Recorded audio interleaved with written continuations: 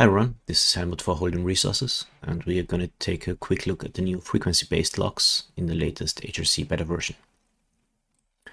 Frequency-based locking is a new type of locking mechanism that's a bit more flexible than our old combo-based locks, and it also works after the flop.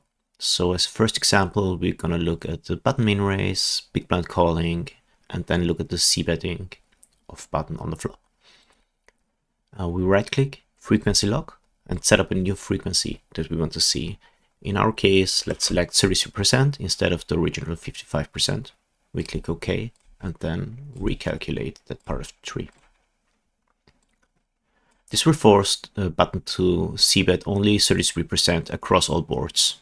This can vary a bit board by board, but overall the 33% target is enforced.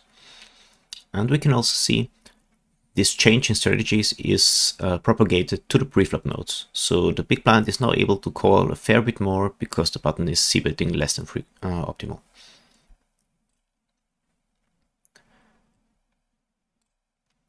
To understand what's going on there, let's look at the preflop node.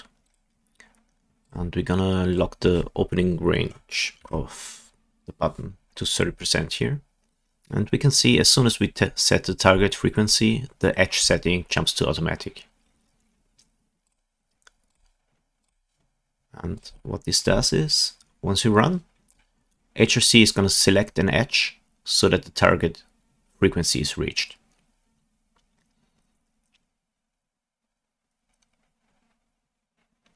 So in our case here, this ends up to be around 0.1 edge. And what this means is hands with up to 0.1 will be skipped from the range even though they are plus EV to play. So you're setting a positive edge for tighter ranges and negative edges for looser ranges. One thing to note here, the range is optimized towards the played frequency. So the actual frequency and the target actually match perfectly here, even though the button only opens 29% of combos. The difference is due to card bunching from the earlier folds. If the button opens 29%, he actually takes that action 30% of the time.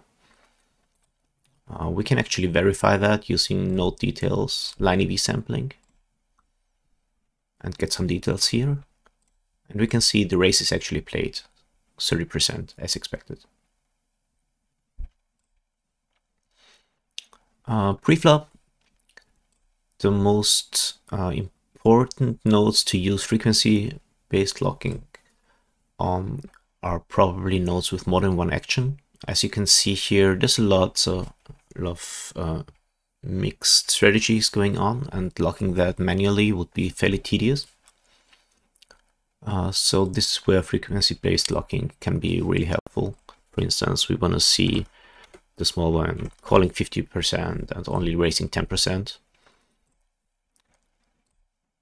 And we just enter those targets and recalculate and let HRC pick the individual combos for us.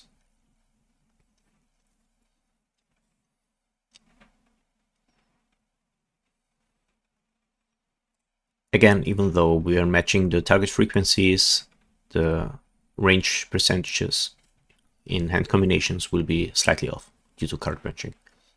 So that's normal and working as intended. If we want to remove a frequency lock, we right-click frequency lock, reset, and hit OK. Alright, I think this gives you guys plenty of new stuff to play around with and experiment with. I hope everything works as expected. If you run into any problems, let us know. And yeah, thanks for watching. Bye.